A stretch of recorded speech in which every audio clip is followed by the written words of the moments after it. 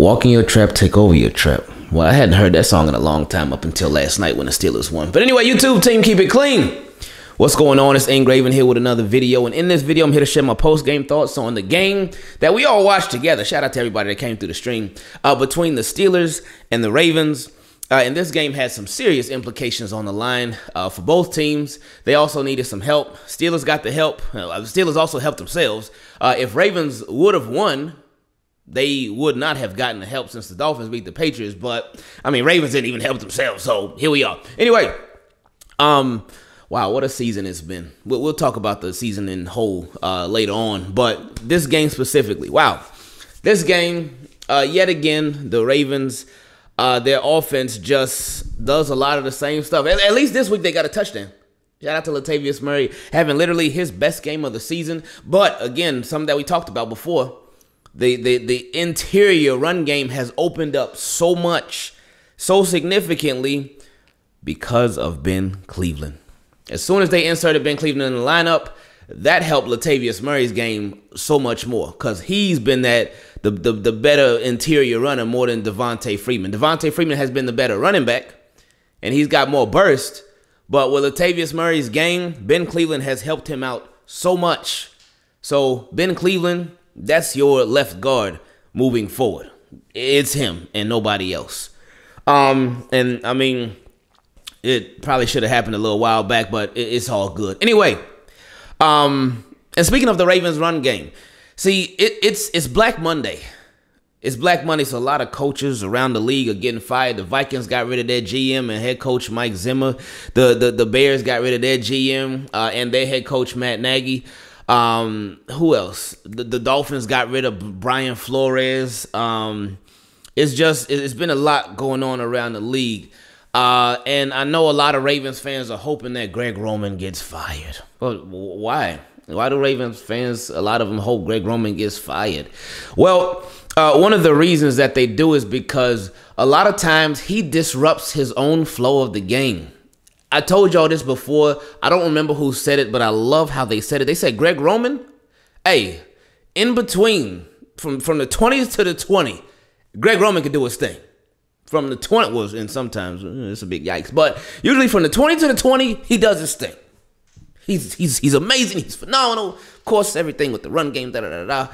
But then inside the 20, those critical moments, like we always talk about, situational play calling, that's where it gets suspect. Now, going into this game, I didn't know that the Steelers had the worst run defense in the league. And if not the worst, it's one of the worst. I didn't even know that until a lot of y'all reminded me of that during the live stream. And I remember watching the game, and the Ravens got to what, the 2-yard line, something like that. They got in the red zone again. I mean, just like last week when they kept getting to the red zone, but no scores. And they just refused to feed Murray. They refused to feed him. And he had been eating yesterday. He'd been getting those big chunks of yards. He even got some games where the spot might have been a little iffy. But Latavius Murray was doing this thing. But this is not a Ravens-Steelers game from yesterday problem with Greg Roman. This has been a consistent problem where he doesn't seem to have a feel for the flow of the game. And this has been something with Ravens coaching staff in general that can be a big problem to where a team, they have a weakness.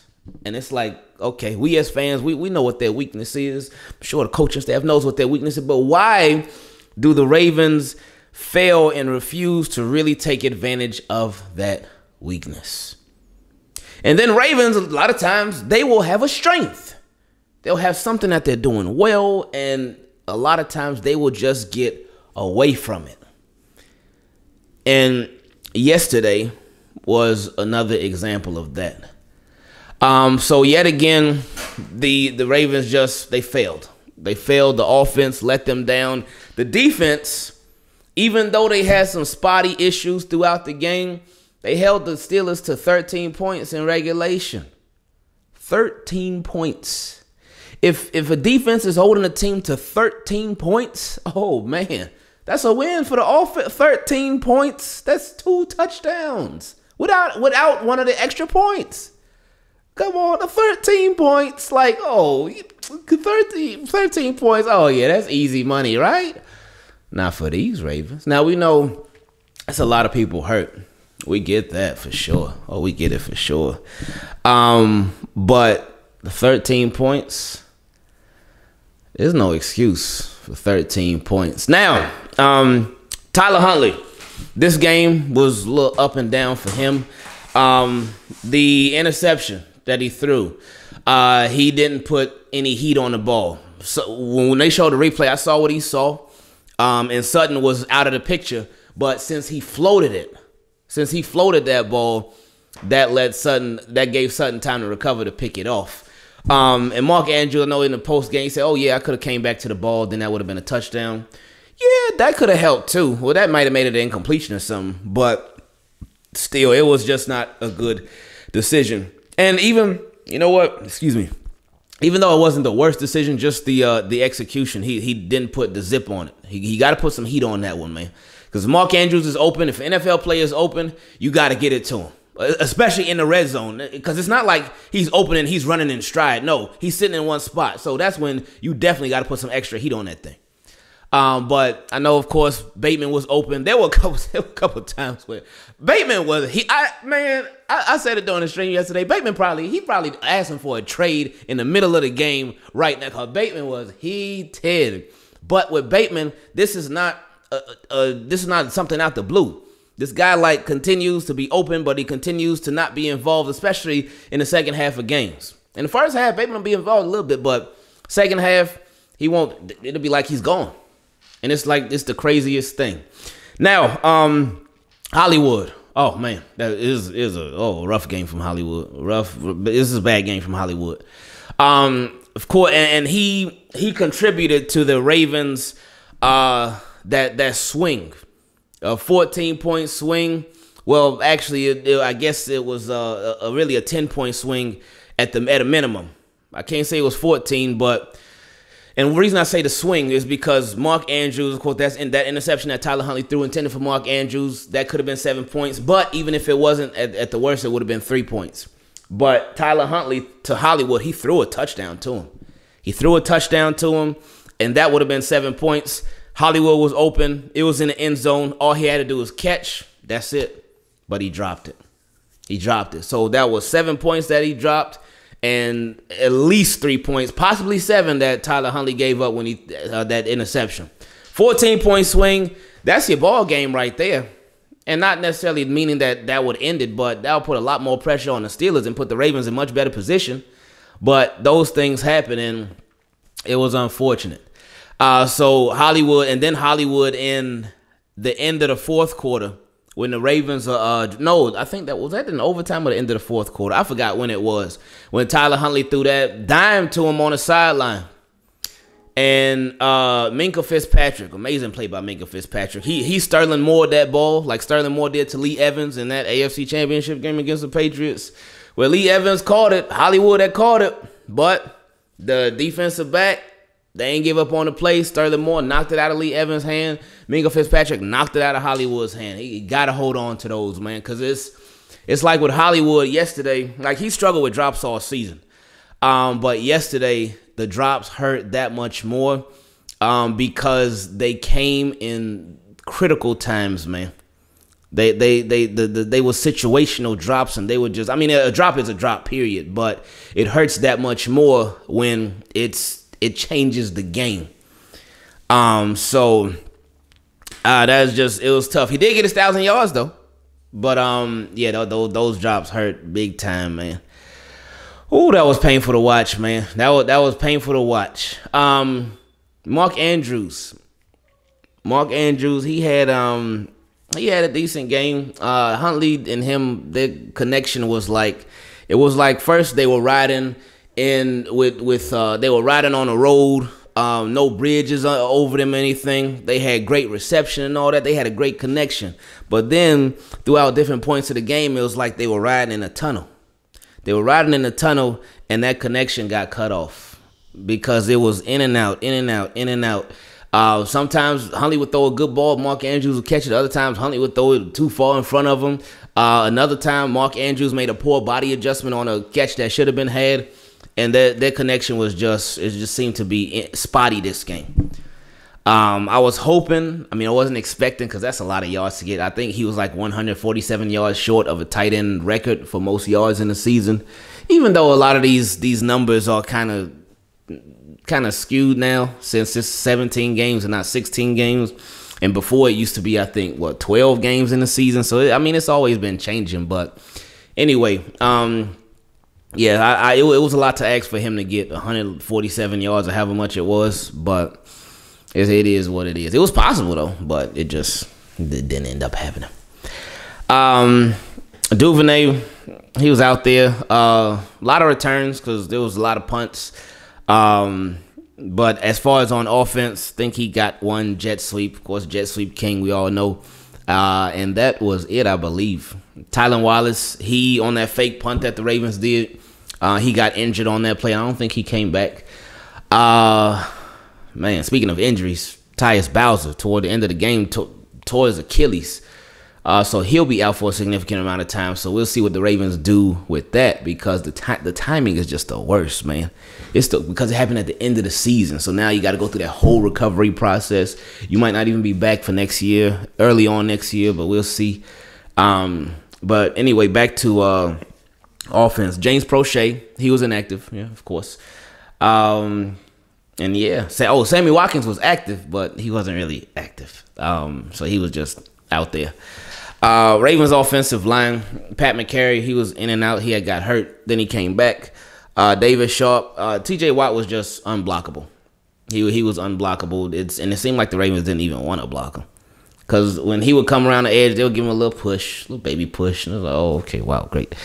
Bradley Bozeman in the game yesterday started off the game with that his own butt fumble. He hiked the ball to his butt, fumbled it, and then Tyler Huntley recovered it, and he fumbled it. Then the Steelers recovered it, and I was like, oh, okay, wow, this is great job, Raven. Great way to start off. But yeah, it was just, it's crazy because I went into this game with really no expectations. I didn't really expect the win or a loss. I just went into the game with no expectations.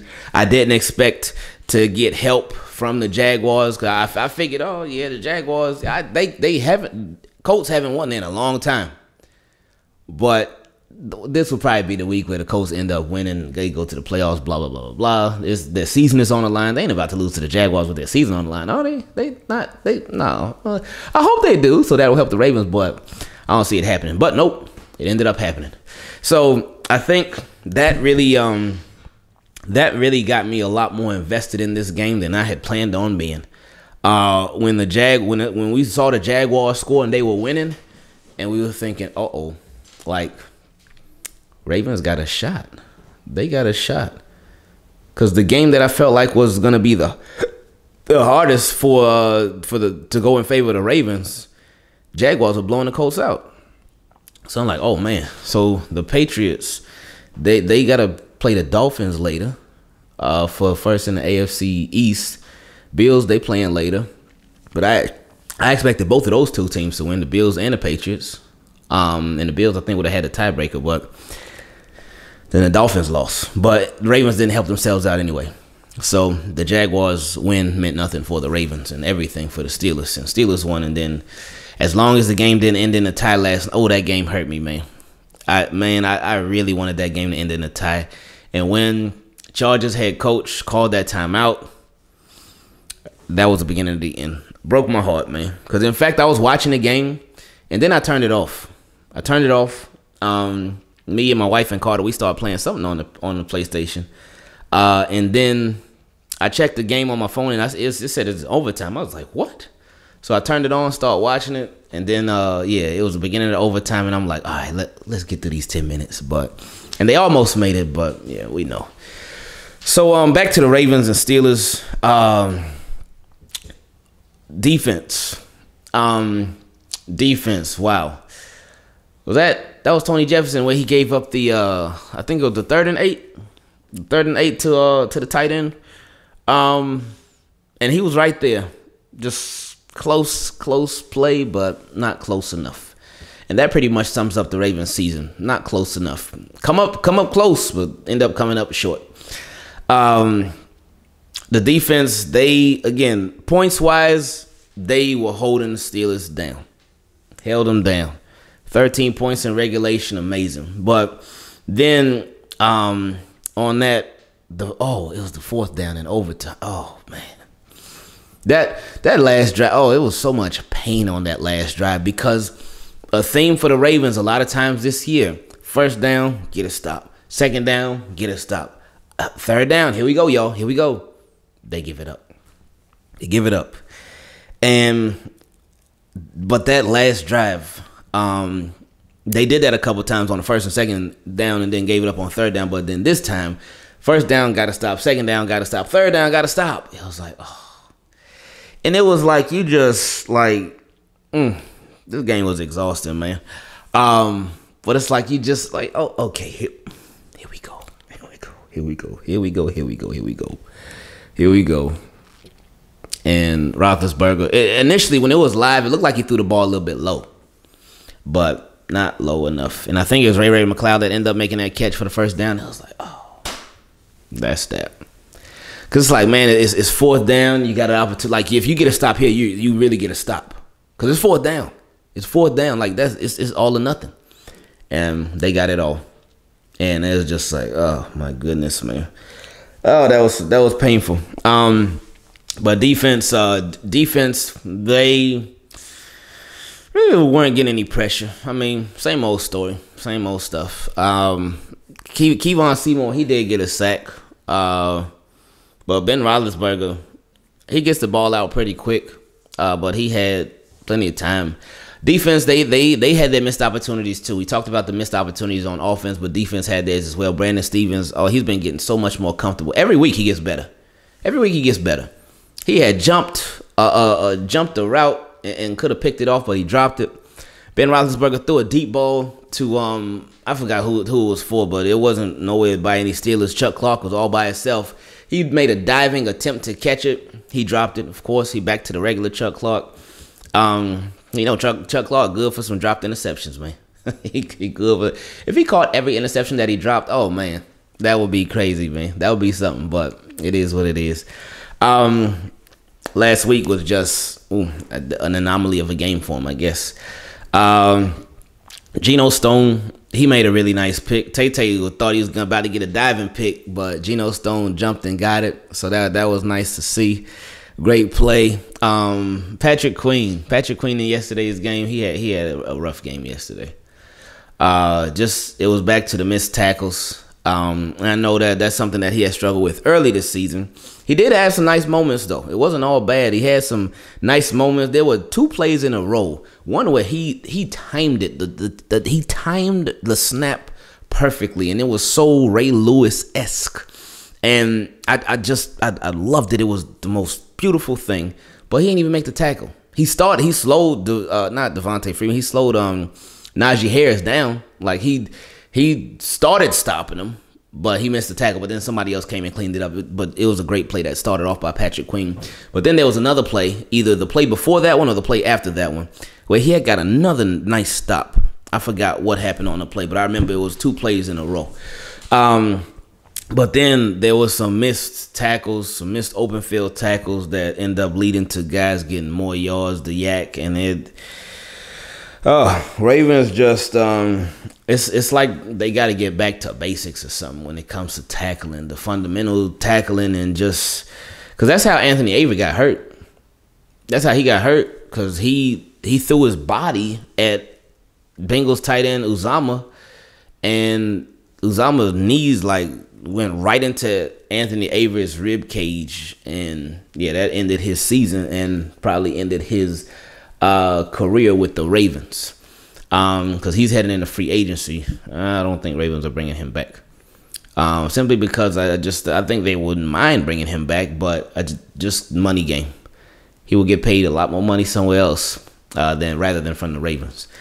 But yeah, they got to work on fundamental tackling, man. They have to. Who else? The cornerbacks. Wink had them giving up a lot of cushion. And that was crazy because Steelers throw a lot of short passes. That's their bread and butter. They throw a lot of short passes. Ben Roethlisberger did not. The only deep ball I remember him throwing was an interception. That's it. But I feel like Ravens could have played with like a single high safety all game and just been straight like that. Because Steelers don't throw deep balls like that. And they weren't throwing them yesterday. But the fact that Ravens corners kept giving them so much cushion, it was kind of crazy. It's crazy to see. And that just, you give somebody cushion like that. Again, they were holding them down 13 points. 13 points. So the cushion obviously ain't hurt that bad. But, well, in the end it did. Ooh, big yikes. But it is what it is. So now Ravens, they finished the season 8-9. So a game under 500. Yeah, no more 8-8 seasons for anybody. That is out the window. But it was a good game. It was a fun game, exhausting game. Wish the Ravens would have won, but they didn't. So, oh well, their season is over. It's done. And yeah, now it's the off season for Baltimore. Have a lot of decisions to make. Have a lot of very, very interesting decisions to make. Will they be made though? Will any changes be made? I don't really see it. I don't see it happening. I know a lot of people. I know even Coach yesterday, he made a good point. He said, with the Ravens, they were at one point 8-3, and they went from 8-3 to 8-9. And if whatever happens next, whether changes are made or not, that'll say a lot about Bisciotti. It'll just say a lot about the front office. It'll say a lot depending on what they do or they don't do. So we'll see. We'll see. But yeah, I don't see anything happening. I really don't. But we can talk more in detail about that later. But I appreciate y'all. I love y'all. Sucks that this is the last post-game thoughts video for the Ravens this year. I had a lot of fun doing these, of course. You know, I have a lot of fun making all kinds of videos. But yeah, this is it for this. So appreciate y'all watching. Appreciate y'all supporting the channel. Thank you. Hope you're having a really good day. Remember, the videos ain't going nowhere. The Ravens, they gone. But the videos, they ain't going nowhere. I love y'all. Y'all keep y'all heads up with whatever you got going on. Appreciate you. We out.